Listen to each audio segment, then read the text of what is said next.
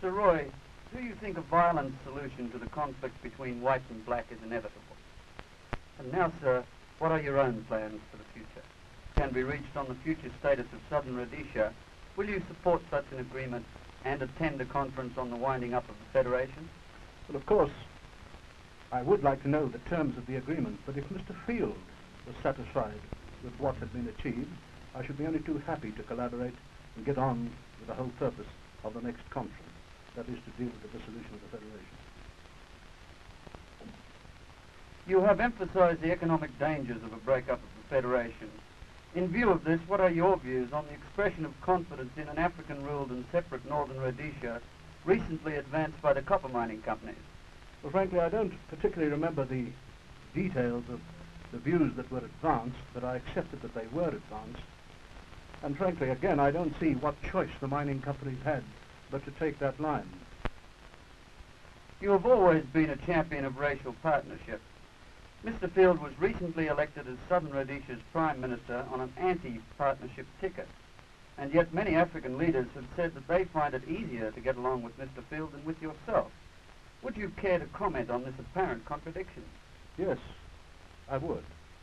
First of all, of course, I don't accept the contention that Mr. Field was elected on an anti-partnership policy. Mr. Field was elected on a new constitution in Southern Rhodesia, which does, I think, enshrine to a considerable degree a form of partnership, not using those specific words.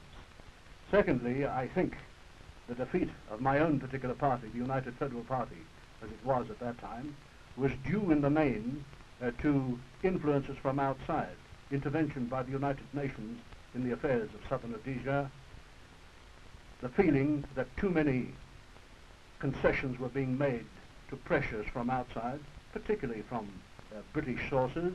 These all had a great effect on the outcome of the election, and I don't accept that it was basically on the lines that your question implies. Whether Africans would prefer to deal with Mr. Field and myself is a difficult question for me to answer. I have little difficulty in dealing with Africans, and contrary to what is generally known, I do have considerable contact with African leaders, but it is unwise to publicize these things in Central Africa today. What do you think of Dr. Verwoerd's Bantustan policy? Well, it would be extremely unwise for me to comment on the affairs of another state. I think you know my own views. I support partnership, and if I may say so, I think it is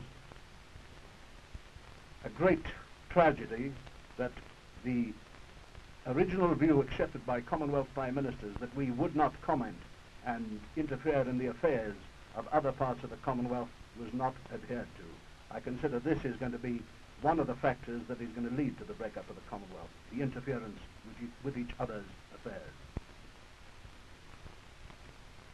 He's made tremendous concessions in the last few years, has been mainly responsible for the development that has taken place, certainly in the southern half of the continent. He sees that his concessions have brought him little, and I think that the destruction of the Federation has brought him up against hard reality. The fact that he's now got to assess the circumstances under which he can stay here. What do you think are the minimum conditions for a settlement that the whites will accept? If you don't mind me saying so, I don't think that one ever looks at it in those terms, and I don't think you can lay down conditions. You see, here in the Rhodesias, there has never been any doubt in the minds of those people who've been in authority that the franchise qualifications are reasonable and fair.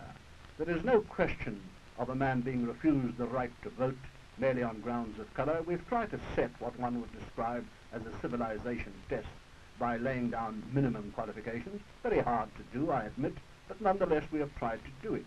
And therefore we have accepted that basically any man, irrespective of colour or creed, can qualify and play his part in the government. As far as Southern Rhodesia is concerned, there has never been a time since responsible government was granted in 1924 that a black man couldn't be Prime Minister of Southern Rhodesia. He could have been from the first day of the grant of responsible government. If the Africans are not prepared to accept these conditions, are you prepared to defend the present position of the whites by force? Do you think it should be defended by force? Well, really what you are asking me to answer is this. I first of all dislike hypothetical questions, and I hope that we've never really got to face up to this as an issue. But what you are asking me is whether I am prepared to see everything that the white man has built up on this part of the continent destroyed if the Africans so feel that it should be destroyed. And of course the answer is no.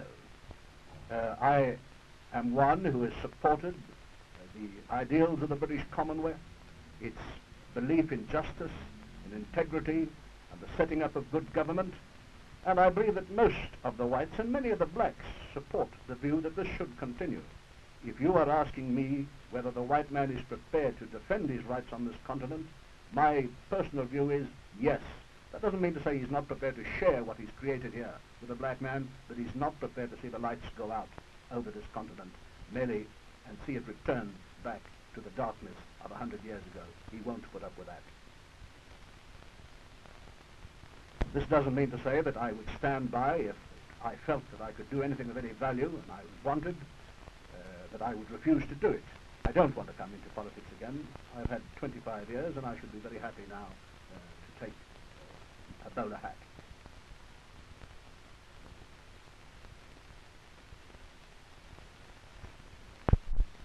This is Peter Lynch of United Press Movietone Television reporting from Salisbury.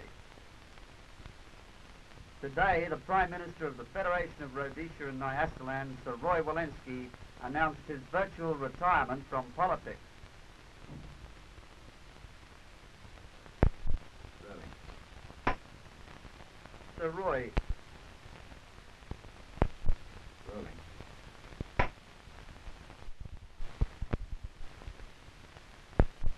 Really?